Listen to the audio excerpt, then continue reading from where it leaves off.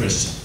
But in the busybody sense, it's not your business. Paul says, hey, mind your own business. There are Christians in the church in Thessalonica who are getting into everybody else's business instead of minding their own. Now, this isn't just mind your own business or don't stick your nose in other people's business. He actually says, mind your own. Take care of yours. If you have people in your life that are trying to mind your business, that is the dead giveaway. They're not minding theirs.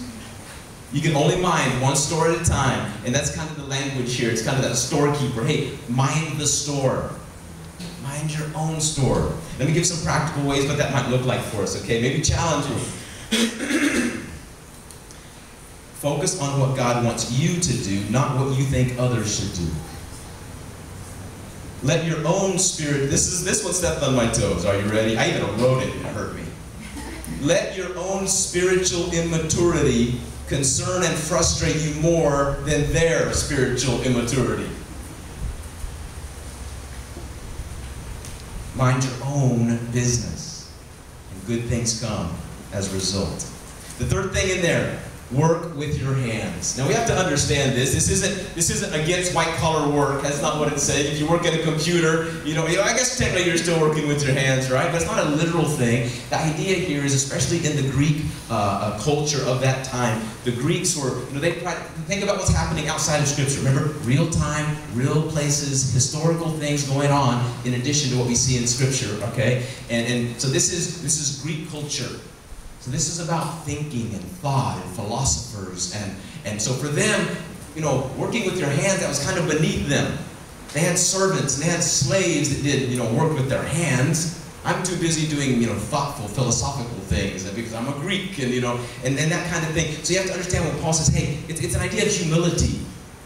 It's an idea of humility. Don't be too good to do the simple things. That's really what I see. I wanted to share, even in our world, there's kind of a thing called the simplicity movement. I'd encourage you to Google that, okay? And there's a lot of stuff out there, and some of it goes overboard, and I think that kind of stuff. But the whole idea is you can simplify your life by how you live. That many of the problems and stresses that we live and have to tolerate in our life, we actually invite because of how we choose to live in a consumeristic society.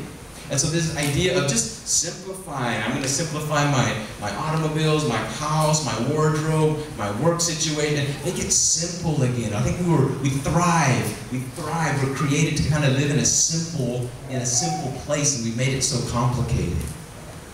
So the idea here is, hey, don't be too good. Live a life of humility and simplicity that might include working with your hands. I think this is true. Those of us who don't get paid to work with our hands, there's still something to that, isn't there? There's something about working with metal or with wood carving or with painting or pulling weeds in the garden. There's something kind of zen about it. You get your music going, you're pulling weeds, and you see, and there's something about that working with your hands. It seems that, it's like we're supposed to. It kind of fits us somewhere.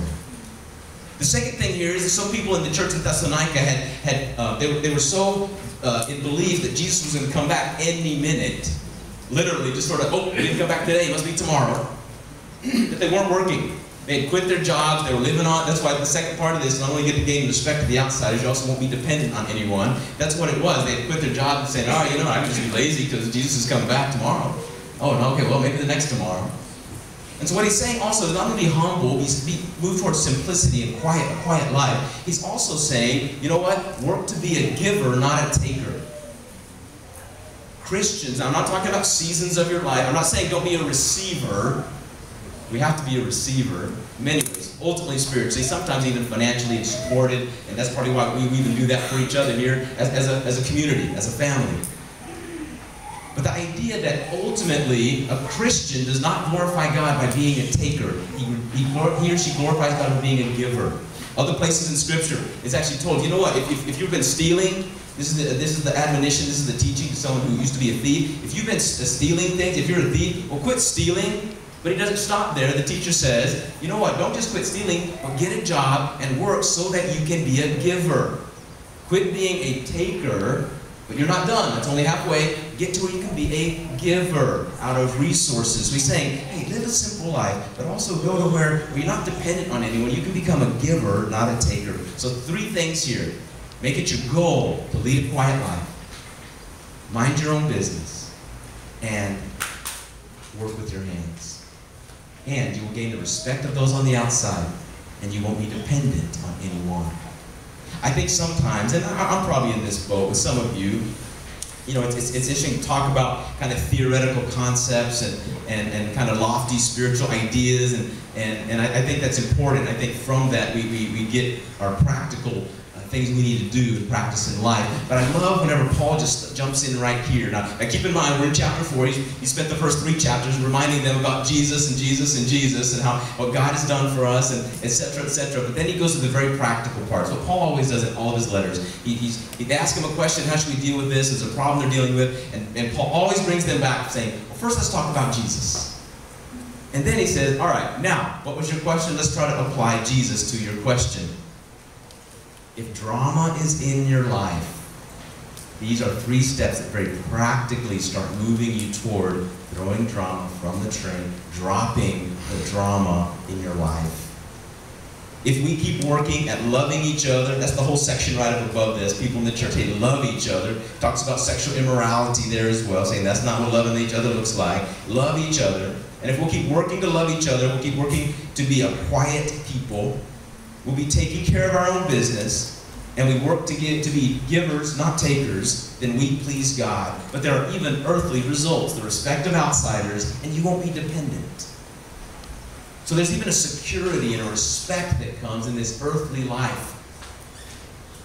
So let me bring it back to drama, all right? Because I think that's where so many of us live. If your life is constantly in drama, you can get freed and healed of that. God loves you so much, he's given some instructions to help you get out of that situation.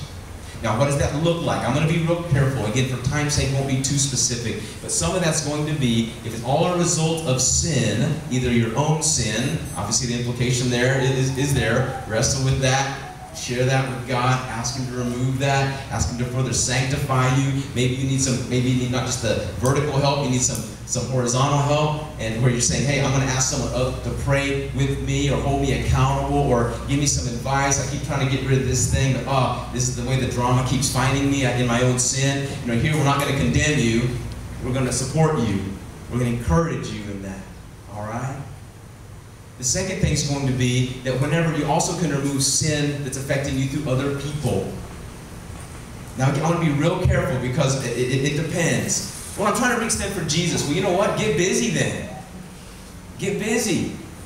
Let's find out if God's working with them or if it's just you. Because if you're not careful, you're even warned, be careful lest you stumble. Because at some points it is like, hey, you know what? That's not healthy for me. That is not of God. Drama keeps finding me through person X or person Y. Now it's different if you covenanted with that person in marriage, then we got to struggle more. That's why I'm being real careful with exactly how to play that out and when you do those things and that kind of thing. But I'm talking about the people that you run with. Is it constant drama? Is it constant drain? Or is it shower? Is it blessing on each other? Drama does not glorify God. Drama tempts you to sin. In drama, how patient and kind and gentle and loving and forgiving are you? Drama tears and wears you down. Don't do this just because God said. Do it because God said. And he says it for you as much as his own glory.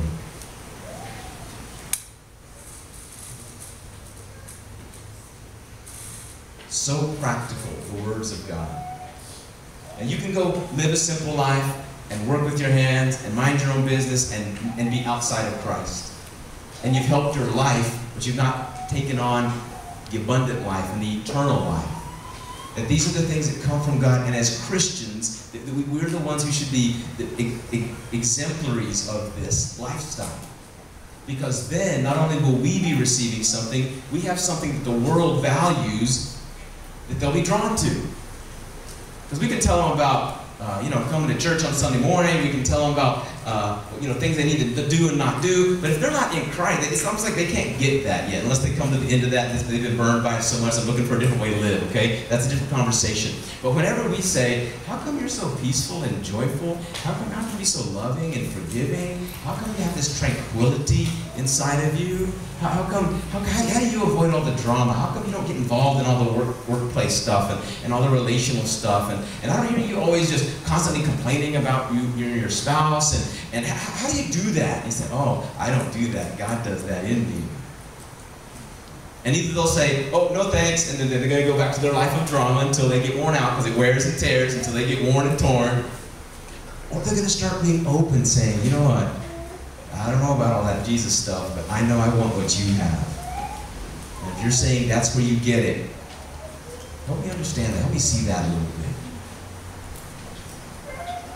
So I want to let it land with full weight at the same time. Obviously, we started with a bit of levity as well, right? People, Christians, sons of God, daughters of God, children of the King. Throw the drama from the train. One of the things I love here, that we come and we support each other, and that we keep it relatively drama-free, you know? In your lives, drop the drama, and you can.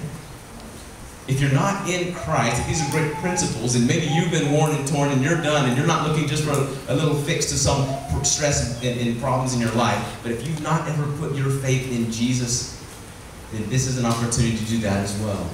Put these things into practice. Because if you don't, the Bible says you're like a fool who's building a house on sand. You've come and done the religious thing, check, check, check. But you're not going to go out and try and change your life with the truth that's been spoken. Throw drama from the train, and you benefit, and God is glorified. And there's more goodness that happens and grows out of you. God bless you. Let's stand and sing our song.